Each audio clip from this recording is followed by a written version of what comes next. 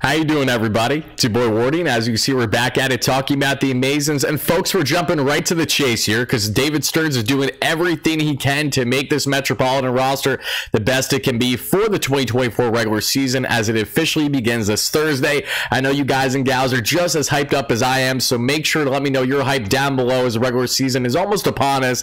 We're coming at you with consistent content as always. Even when I'm on location out of town for the weekend, the grind never stops because what we saw earlier today in David Stearns' presser, he announced himself the Mets are making their final roster moves, their final roster cuts. Some expected, some not expected, so that is what we're deep diving in today's video. Make sure to smash that like and subscribe button for your boy, as it is the easiest and best way to support the channel. Thank you all so much as always, and stay tuned for continued and consistent coverage on all things Mets all season long. Post-game shows every single day. We're going to be having new segments as well. I'm very excited to unveil with you all awesome guests and then some, so make sure you're on the lookout. But let's talk about this, because before we get into the obvious one, headlined by Mark Vientos, which goes directly in hand with the JD Martinez signing, let's first discuss what we haven't talked about on the channel, and that was the little moves like Shintaro Fujinami being sent down to AAA, a guy that I'm very excited for this season, but we know that he's very much a wild thing straight out of Major League. So he's going to start the year there in AAA to hone in on his command and also work more in the Mets system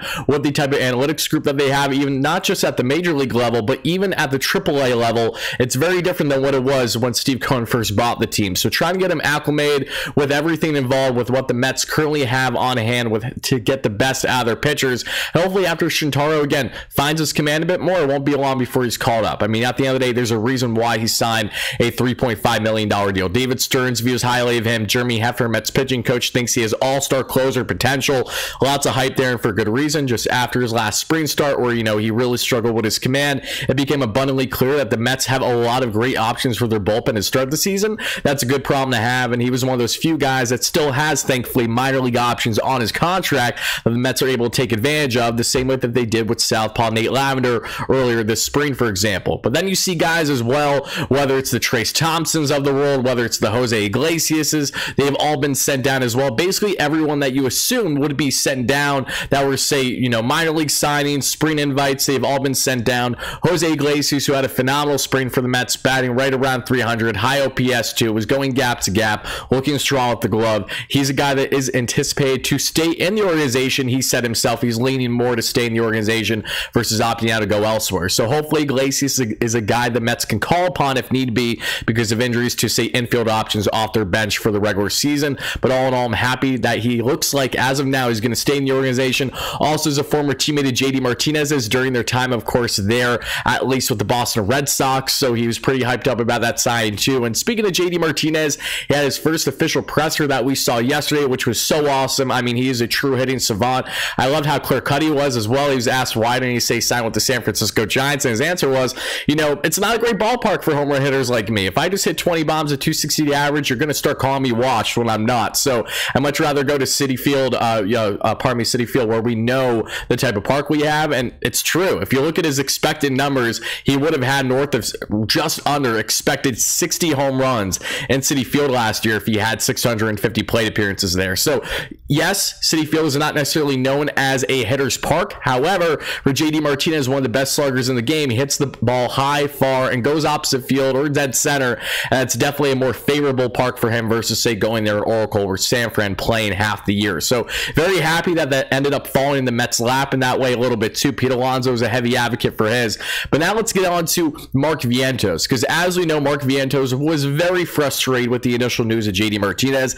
I think it was ridiculous that the media even asked him his thoughts on the move right away, because you knew exactly how he would respond as a young and experienced player that was hoping to have a starting role on the roster. Now that's taken away from a veteran naturally. Love that as soon as JD Martinez comes to the Mets, he puts his arm around Mark Vientos, their MVP. They're having good conversation. And again, JD was a guy too that was without a position early on in his career, but known for the big power in his bat. So he can relate a lot with Mark Vientos. And I think not only him being a hitting savant, but just understanding what it takes to win, understanding those growths, those pains as a young slugger is going to bode so well as a potential mentor for Mark Vientos and others on the roster this year. But again, being a mentor means you have to be around said player, at least to a degree, and things might get a little bit tricky now because Mark Vientos has been sent down to AAA. Yes, even after JD Martinez is going to start the year in the minors for at least the first 10 to 15 days, right? So basically the first 2 weeks of the season, JD Martinez will be ramping up because he didn't have a normal spring training. He said himself, I need to ramp up my body. This is what I need to do. So I'm going to start the year in AAA for the first week or two. It sucks. I would like to start the year on opening day at Citi Field, but I also don't want to risk injury either. And that's a smart thing for JDM, who does have back issues, and it's something that the Mets will be monitoring all throughout the year. So he's going to start the year in AAA, but who's going to be starting at third base? It is, in fact, going to be, yes, Mark Vientos. Mark Vientos was sent down today in a little bit of a surprising move to some, knowing, okay, Marky V could have been in that DH spot up until JD is called up, but there is valid reasoning for it. And Zach Short surprisingly has cracked the roster. So first and foremost, I want to give a huge shout out to Zach Short. Again, when talk about a guy that earned his spot, he certainly did that this spring. And for the people arguing, why not Jose Iglesias or someone else? Well, here's the thing. Zach Short, 28 years of age, a journeyman in the MLB, been in the minor leagues plenty. This guy is phenomenal with the glove, and he can play pretty much any infield position. That, number one, is why the Mets are very appealed to someone like him. Defensive diversity, ability there, whether it's third base, whether it's shortstop, second base, wherever you can put him, and he's going to comfortably handle the position. And two, the bat-to-ball skills that we saw in spring was very strong too. He hit a grand slam a couple days ago, which was sick. We saw against the Detroit Tigers, if I'm not mistaken. We also see that Zach Short is a guy that this spring batted just around or just under 270 with a home run, a bunch of RBIs, and an 840 or so OPS. So a lot to like there for Zach Short. Again, not a guy that you're expecting to have a crazy impact on the Mets this year, but a guy that you can rightfully argue earned his keep. And let's not forget, you know, when the Mets had interest in Gio Urshela, you know, a third base option that bats from the right side of the plate, that was also appealing for the Mets here, especially Brett Beatty goes through highs and lows, which will inevitably happen throughout the year. Zach Short is more of a guaranteed option on the defensive end, say as a defensive late replacement later in the game, or just based on matchups if you want that bat in there, maybe because you don't love the matchup for Beatty. Even though I want Beatty to see as many at-bats, as many pitches lefty righty as possible, if the guy isn't going to be performing well, especially, that's where it makes even more sense to bring Zach Short in. So there's a lot to like about Zach Short, and furthermore, unfortunately, his grandmother did pass this morning right around the time that he found out the news. So it was a whirlwind for him, unfortunately. And again, my condolences to him and his entire family during this time of grieving. But I mean, talk about such an awesome story too. Who else is cutting onions out here? Seriously, when I saw that he got choked up when he was asked about it as well, but it was like a bittersweet moment too, because unfortunately, while that happened and it was expected thing for to happen in his family, this was also big news as well. So unfortunately, one terrible thing happens and one great thing happens for Zach Short to start the day.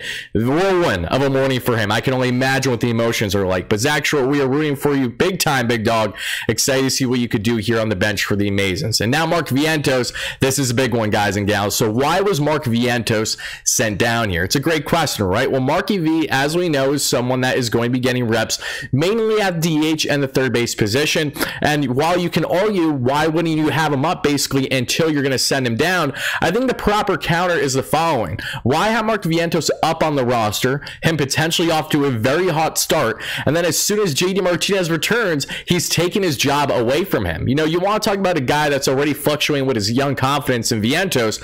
I think you have potential risk of hurting his confidence more if he starts the year with the team knowing for certain he's going to be sent down. And the reason why he's going to be sent down is because, one, the Mets know he is a defensive liability at the hot corner currently, and two, they want what is best for his development. And truthfully, as much as I would like the idea of him on the roster splitting time with Beatty, if you're basing things on development alone and trying to get the best out of these young players, it's not going to come in a platoon setting. We've already seen that with Vientos platooning DH, and that's why he's fluctuated with his production so much. So I think it's very important for Vientos to get as many at-bats as possible, no matter the position that he's playing. He's not going to get that with the Mets, even though it was for a short sample size. Why kill his confidence? I mean, watch you have like 1,000 OPS the first week or two with the Mets. JDM comes up, he gets sent down after off to a hot start, and then it impacts his play in AAA because he's like, I was playing great, they still won't keep me on the roster. How does that make any sense? So I understand the frustration. David Stern said it himself today. He understands the frustration, but ultimately, how does he respond to this will be the big thing. I think he will respond well. I think his talk with JDM certainly didn't hurt things. And ultimately, I fully fully expect us to see Mark Vientos back on the roster this year. Whether it's sooner than later, we will soon find out, hopefully. But no less, Mark Vientos, we will see him start the year now in AAA. Chi-Man Choi was a guy that I've told many of you who have been following the channel, firm believer that he was going to crack that last bench spot prior to the JDM news. Now that the JD Martinez signing has officially happened, Chi-Man Choi, who hasn't had a great spring by any stretch, but again brings a lot as a backup first baseman for Pete Alonso, very strong with the glove, high exit velo. There are qualities to Chi-Man Choi's games that are appealing,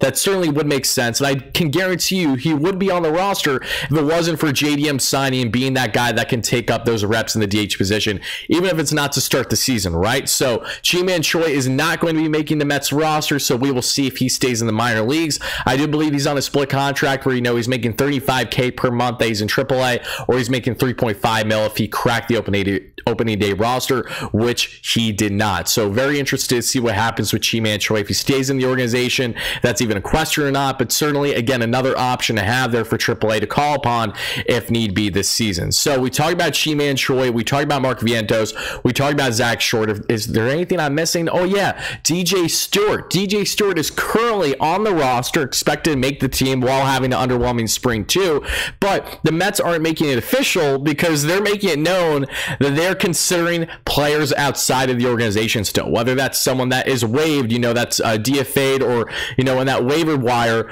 for an opposing team that the Mets could pick up, or if it's going to be a situation where they sign a free agent, like a guy they have been tagged to that Michael K even recently said over the past day or so, the Mets still have a level of interest in at their price point, just like JDM, and that is Jordan Montgomery. So keep an eye on the Monty sweepstakes. Hopefully those pick up when we find an answer soon. It appears the Mets are still involved in that market. I'm not going to get my hopes up, but the same way that I wasn't going to get my hopes up about JDM, and then I see he signs a contract with a bunch of deferred payments, who knows what could happen with Jordan Montgomery if he has any inkling to want to come back to New York and this time play with Queens instead of being the Bronx in a reunion there with the Yankees. But rest assured, the Mets are still involved in the market. That's why they're not committing to DJ Stewart, and I have a feeling that DJ Stewart will be sent down to AAA sooner rather than later once the Mets figure out what exactly they want to do with that final roster spot. So DJ Stewart, again, while he has pop, he has potential there, I can see why the Mets are maybe prioritizing a better fit for the organization, whether it's a guy that's more of a position of need that they could pick up, or especially externally in the free agent market, a starting pitcher like Jordan Montgomery. Certainly would not hurt this rotation. I would be all for it. I was a heavy advocate of Monty's all offseason long. And finally, staying on the pitching topic, let's talk briefly about the bullpen. It's going to come down to two guys, and there's three left: Sean Reed-Foley, Michael Tonkin, Yohan Ramirez. Yohan Ramirez was acquired from the White Sox this past offseason for a literally bag of baseballs, and he has had a phenomenal spring. Electric stuff, a lot to like there, of course. Very exciting. Nice acquisition by David Stearns there. Michael Tonkin, just under 90 innings for the Braves last year. We're right around a 4 ERA. Very impressive. Again, a guy that can eat multiple innings for you anytime out there. And that's a ref similar profile. And, you know, David Stearns put a heavy emphasis on wanting to make sure you don't have much duplicates in your bullpen, giving different looks. So that will certainly play a factor into their evaluation on what guys make the most sense for them in, say, different roles, so you don't have too many guys in the same type of spot, same type of position, rather. But SRF, as we know, has been dealing with an injury this spring. So for those reasons, I think he's slightly on the outside looking in, with Michael Tonkin and Yohan Ramirez leading the way as things currently stand for those final bullpen spots. So the downside naturally is whoever does get cut here has the ability to potentially be picked up elsewhere, which wouldn't shock me. All these guys have been impressive to a degree this spring. Tonkin and Ramirez at a higher level because they've had more volume that we've seen, and they both look very sharp. And I would actually be surprised if those aren't the two that crack the bullpen in the end because of SRF and the injury stats he unfortunately faced this spring. He's also been cleared by the Mets before through waivers and went down to AAA, so I think you could even argue maybe he's the best arm option for them to consider actually staying in the organization where he will not be picked up elsewhere. Another thing to evaluate that we, of course, will be following along here this spring, as we have a doubleheader today, a split squad game at the time of recording this. Not sure if coverage will be coming out. As I said, I'm out of town, but rest assured, as we get ready for the regular season, so much game coverage. You guys and gals have no idea. And of course, I want to know your initial reactions down below to all the latest Mets news and updates. Mark Vientos sent down. Chi-Man Choi sent down. Hopefully he stays in the organization. Jose Iglesias sent down. Zach Short is staying with the team. DJ Stewart currently staying with the team, but that may change in the coming days, hours, who knows. and plenty more. David Stearns is doing everything that he needs to do to get this roster ready for opening day, and I'm really excited to see how it's all going to officially shake out as we just have another move or two to be had here.